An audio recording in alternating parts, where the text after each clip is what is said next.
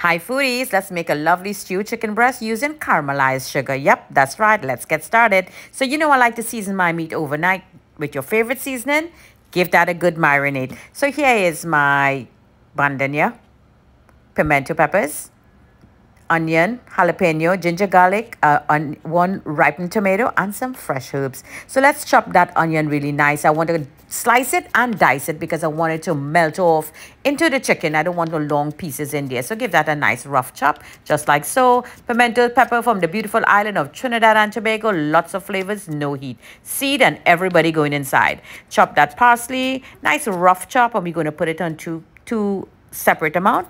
Slice that tomato. I love to add tomato to meat. You know, it's a meat. No matter how much you wash it, there's always some meat fresh flavors in it. So the tomato really calms it down. So in my great-grandmother-in-law pot or oja, abuela's oja, up to medium heat, add that sugar. Now you're going to stand right there. Don't move. This is very critical. Once you got that desired color, now add that chicken in there. Yep. Now, do not turn and twist it up. Nope. Just lightly move it and settle it in there and cover that pot. Don't touch it. Leave it there for a good 4 minutes on medium-low. Make sure the pot is totally sealed. Yep, just like so. That's nice. Now, let's take a look after that time.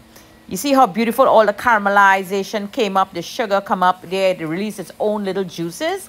This is what I'm talking about. So just loose it up from the bottom of the pot. Keep it on medium-low. Now we're going to add all that stuff on the cutting board. The tomato, onion, pepper, garlic, ginger, everybody. Yep, and some of the herbs, not all. This looks marvelous. Now we're going to infuse a little bit of that bandanya in there from Trinidad. That's right. Now that bandanya had some garlic also in it. So in goes some meat base, which I'm using chicken because it's chicken breast we're doing. Cover the pot, medium-low. 4 minutes later, take a look at this. It released some more water in there. Now we're going to mix this up and let that tomato melt, and it's going to add additional color, and all those flavorings is going to add more flavors in there and infusion.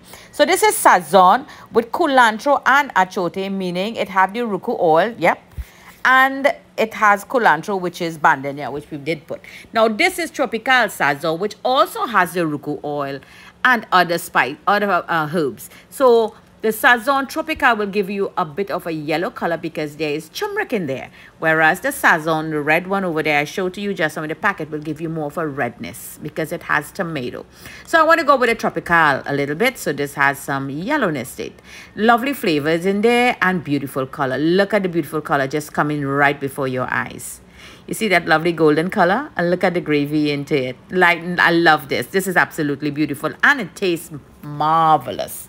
So look at the liquid too. Nice yellow color. So cover it again, some medium-low. Let it cook in its own juices. You don't need to add any water to this because you will dry your chicken breast off. And you know it's very dry and hoxy. Sprinkle on the rest of the herbs and there you go. Enjoy. Jenny's Walk.